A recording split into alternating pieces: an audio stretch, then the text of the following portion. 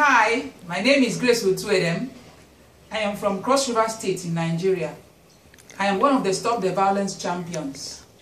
I am wearing orange because orange symbolizes a bright future and a world free from violence against women and girls. It means the whole world to me for girls to be truly and genuinely valued, because when girls are valued, they will have the right to live free from violence and fear of violence. They will have the right to equal education and will be given a voice. They will grow up to become agents of change, because when women speak, half of the world speaks. Girls are valuable.